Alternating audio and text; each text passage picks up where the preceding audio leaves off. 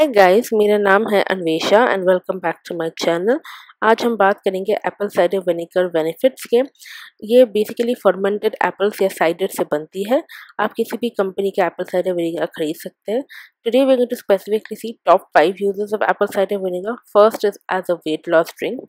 I use the American garden Apple cider vinegar which is not organic but it is very good. So every morning just take a glass of lukewarm water, उसमें 1 table spoon Apple cider vinegar add कीजिए। इसका test अच्छे से blend करने के लिए I am going to add 1 teaspoon of honey, ताकि इसका जो एल्कलाइन टेस्ट है वो कैंसल आउट हो जाए।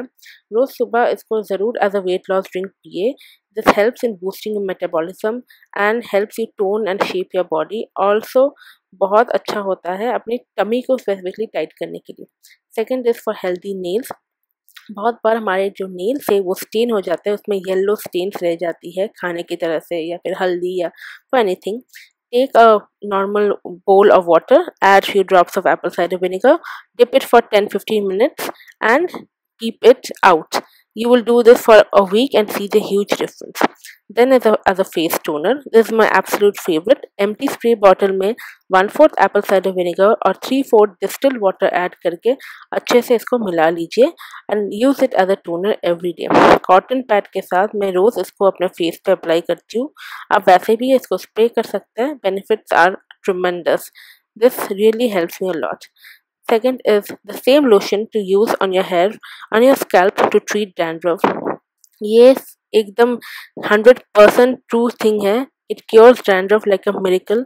और अब हर एक रूट्स पे स्कैल्प में कहीं भी डैंड्रफ हो, अगर ना भी है, फ्रिजी हेयर है, ड्राइनेस है, कुछ भी है, तो एप्पल साइडर विनेगर का सेम सोल्यूशन ऐसे ही जैसे मैंने बनाया उसको आप अपने हेयर पे स्प्लिट करें एंड डैंड्रफ के प्रॉब्लम से आप बहुत जल्द छुटकारा पा सकते हैं। Last is to clean your feet as pedicure और curing east infection bacteria from your feet. Smelly feet problem से कुछ भी है तो थोड़ा सा lukewarm वाटर में आप कुछ एप्पल साइडर विनेगर ऐड कर लीजिए। I am like adding 1 or 2 tablespoons and then soak your feet in it for at least 15 to 20 minutes. The water should be lukewarm, ठीक है। एंड 15-20 मिनट सोक करने के बाद अच्छे से अपने पैरों को फिर उसमें मसल मतलब you need to soak it deep and well.